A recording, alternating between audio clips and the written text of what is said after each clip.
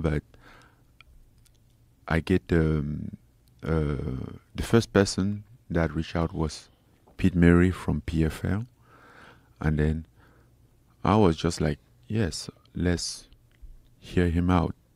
And he came out, we speak, he asked like what I'm looking for and stuff. We speak, I'm like, looks good. A couple of days after, he made a proposal.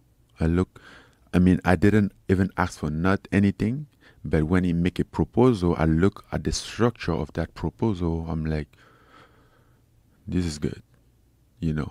Everything was being taken in consideration, Obviously, there's always going to be a way to negotiate in a contract, but the way that they structured it, I was already happy. I'm like, I think this guy is trying to make me happy.